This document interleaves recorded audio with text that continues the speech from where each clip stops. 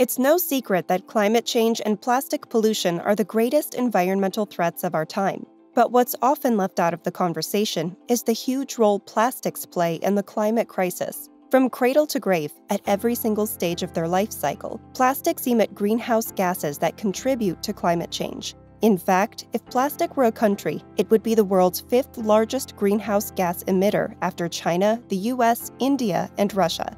The plastic life cycle begins with the extraction of fossil fuels like oil and gas from deep within the earth. Mining, drilling, and fracking all release greenhouse gases into the atmosphere. Fracking releases especially large amounts of methane, a dangerously potent greenhouse gas that's 28 times more effective at trapping heat than carbon dioxide.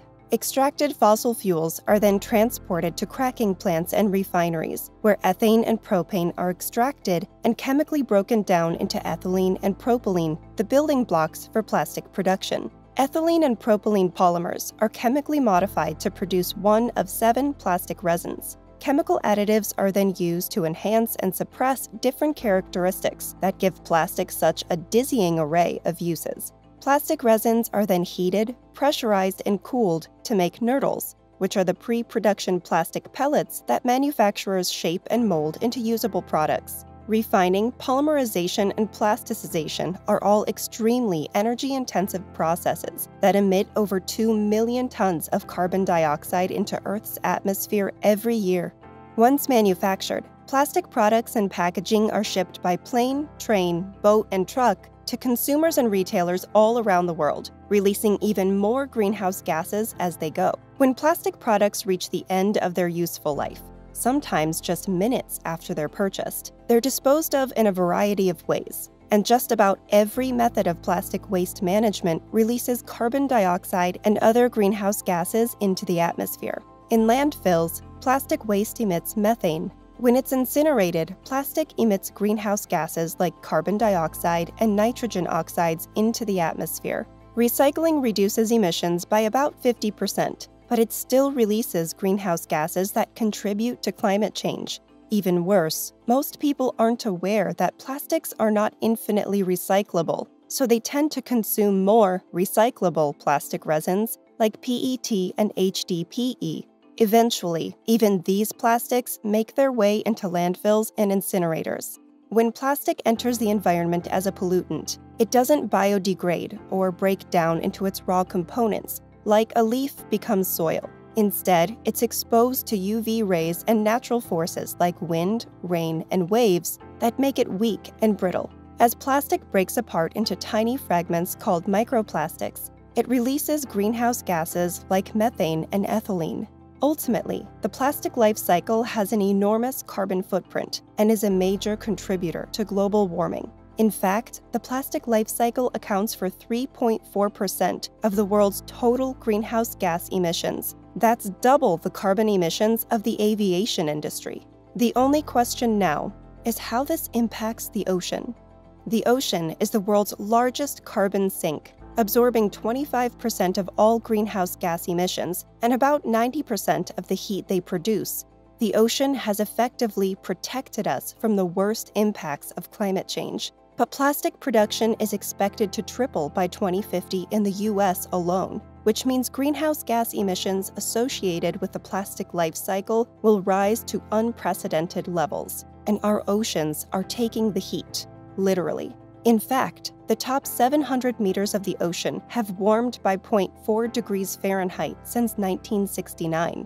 As the ocean warms, it becomes less and less capable of absorbing carbon dioxide because CO2 is more soluble in cold water. With less CO2 absorbed by the ocean, more of this heat-trapping greenhouse gas would stay in our atmosphere, and that would accelerate climate change. Rising ocean temperatures are already causing coral reefs to bleach and die off. These ecosystems support 25% of all marine life, including seafood species consumed by humans, and are absolutely vital to global food security. Rising ocean temperatures also disrupt natural behaviors like migration, reproduction, feeding, and even metabolism, all of which can wreak havoc on the marine food chain that millions of people depend on. Melting ice sheets and glaciers cause sea levels to rise, which is a direct threat to people living in coastal communities and on low-lying islands. Habitat loss from sea level rise can also have a devastating impact on species who rely on very specific territories to survive. Climate change also leads to more frequent and severe weather events like heat waves, droughts, floods, and storms. Higher than average sea levels can lead to more devastating storm surges and flooding that can take lives and cripple local economies. Hurricanes, cyclones, and typhoons are fueled by seasonally warmer ocean temperatures. However, rising ocean temperatures can cause them to become more intense and happen more frequently, causing more devastation with less time for recovery between storms. These climate-related disasters can have catastrophic consequences and are a top driver of humanitarian need and human suffering, especially in the world's poorest countries. But climate change isn't just warming our oceans, it's also making them more acidic. When carbon dioxide dissolves in seawater, it reacts with water molecules to form carbonic acid. This chemical reaction threatens the fundamental chemical balance of the ocean from pole to pole. Ocean acidification contributes to coral bleaching and can have a significant impact on keystone species like clams, oysters, and mussels by reducing the availability of the carbonate ions that they need to build their shells. Some studies suggest that ocean acidification can cause declines in the population of phytoplankton, which are the foundation of the marine food chain. It can also lead to disruptive and harmful algal blooms that interfere with ocean-based industries like tourism and fishing. Ocean acidification can even cause physiological distress in some marine species, making it more difficult for them to find food, avoid predators, and fight diseases. The impacts of climate change will only get worse faster as more greenhouse gases are released into the atmosphere.